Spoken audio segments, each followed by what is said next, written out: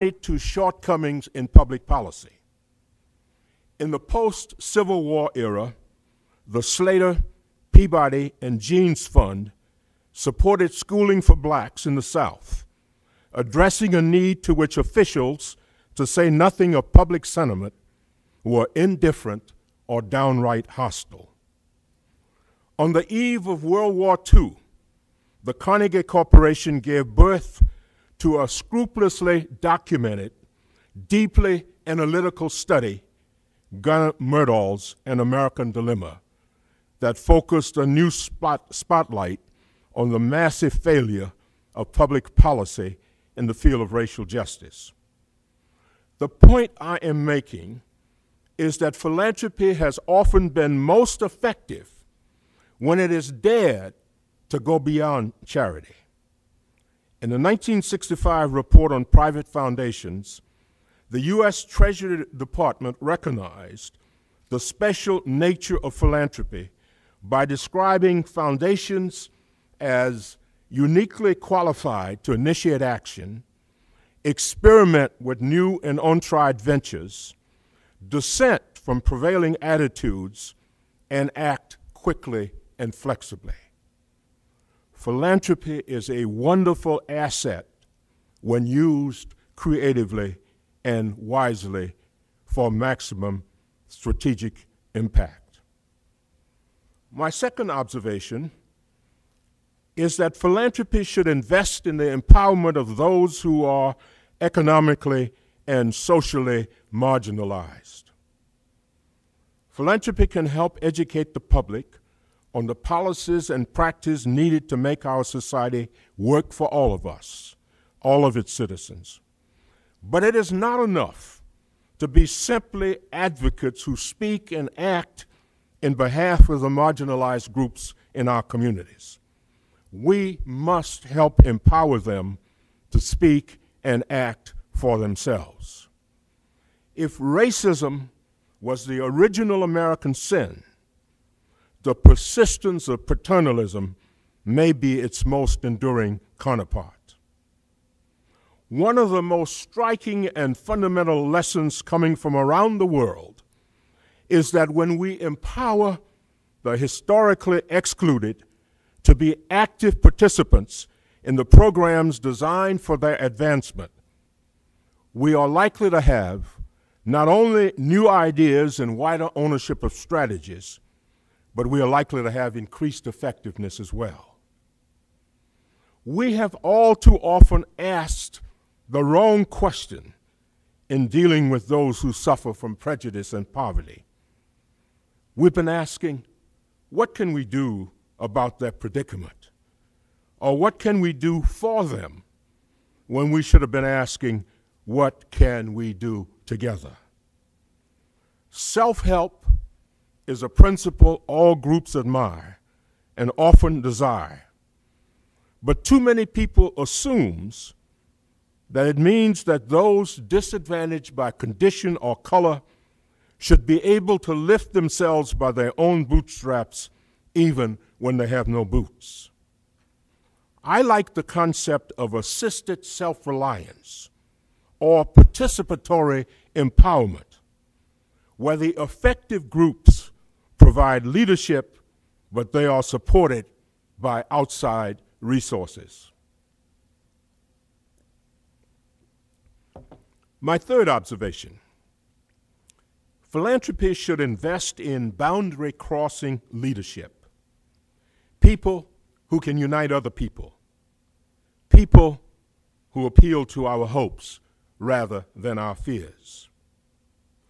Strategic investments in a new generation of leaders can help bring new talent into mainstream institutions, equip our sector and the larger society to deal with the new demographic reality, and cultivate civic and social entrepreneurs who are the agents of progress in the struggle to form a more perfect union. Although the present leadership climate may appear at first glance to be a leadership vacuum, it is more likely that we have been simply looking in the wrong places for leadership. if we have learned anything from those who are building new societies in Eastern Europe, in Southern Africa, and elsewhere, it is that the next generation of leaders is not likely to fit the traditional mold, nor are those leaders likely to be found in traditional places. The days of looking for leaders with the right endorsement by traditional elites, as defined by those elites, may be coming to an end. The leaders of the future are not likely to come riding out of the sunset on white chargers, heroes without heroism. Many will instead be ordinary people with extraordinary commitments. Their styles will be different, their accents will be different, and so will their color and complexion.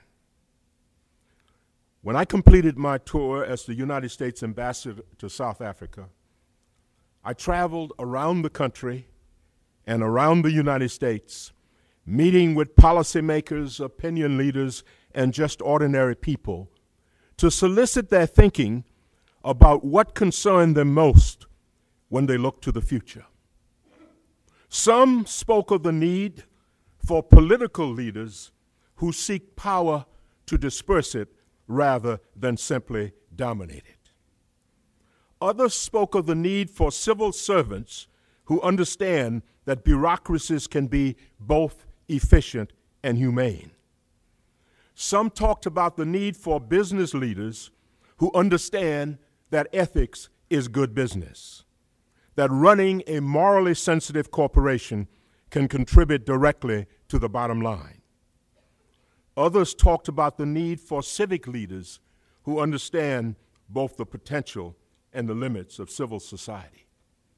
What I kept hearing was the need for a new approach to leadership development, one focused as much on what it means to be responsible as a leader as what it means to be efficient as a leader. So I decided to commit my own future to identifying and helping to train a generation of leaders who understand the difference between proclaiming moral absolutes and clarifying moral ambiguities. A generation committed to using ethics to heal rather than hurt, to bring people together rather than divide them. I have been living and working in South Africa either full or part-time for more than a decade. And one of the most important things I have learned is that reconciliation requires leaders who are themselves prototypes of the kind of society they seek to build.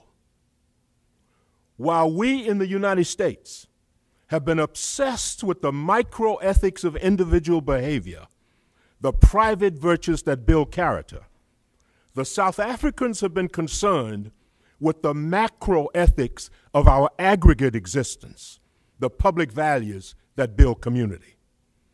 In the leadership program that I developed, we seek to bring both forms of ethics into the balance that is needed for a world that is integrating and fragmenting at the very same time. My fourth observation: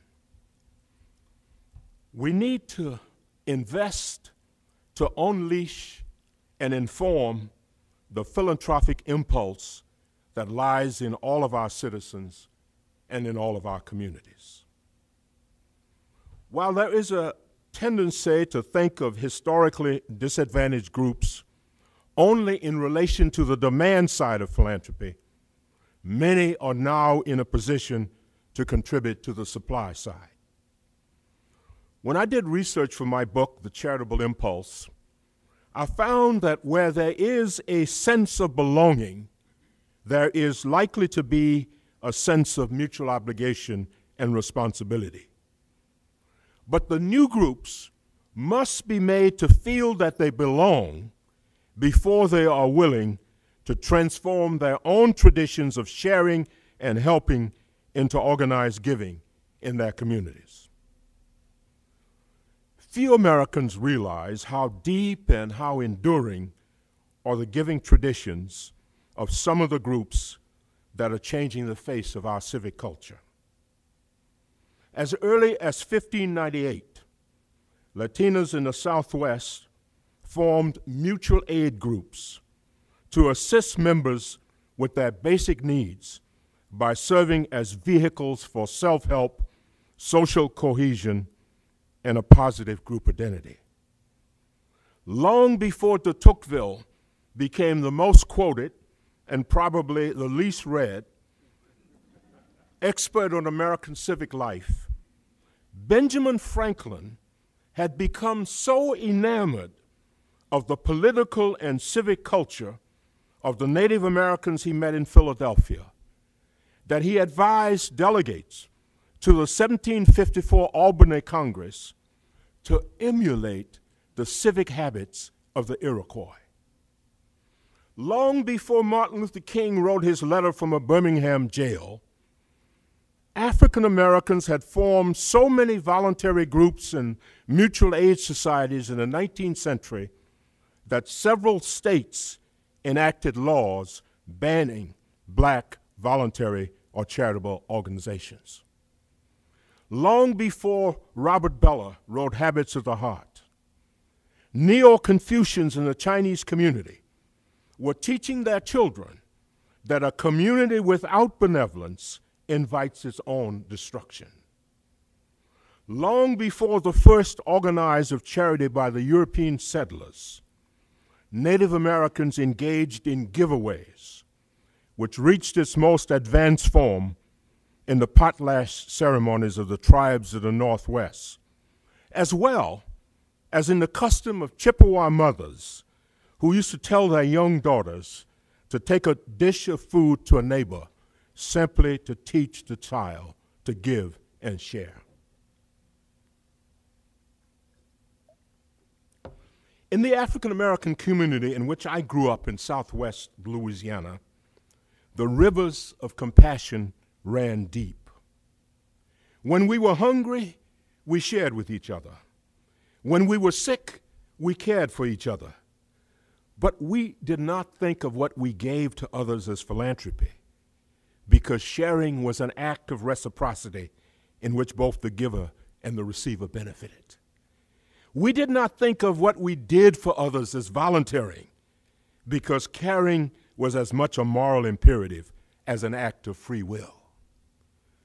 The point I'm making is twofold. One, the early manifestations of civic feeling among the racial minorities who are destined to play a larger role in the civic life of the nation were remarkable, not simply in how they served the poor and the dispossessed in their midst, but remarkable also in the consistency of the civic values they affirmed with the ideals and aspirations of the larger society. And secondly, while the giving and helping traditions of these groups are deep and enduring, many of the new groups have a limited knowledge of the techniques of organized giving in perpetuity. All of our people will benefit then from targeted efforts both to activate the latent charitable impulse and to provide information on the many incentives, options, and techniques that can be used for organized giving. My fifth observation, our concern with equity must begin with our own institutions, how they operate, and what we do to try to level the playing field. We need to step back and ask, what assumptions, what social analysis lies behind our grant making? What theory of change informs our investments and priorities? How often is equity in a consideration in what we consider as successful? And finally, do we have an organized and disciplined way of learning what truly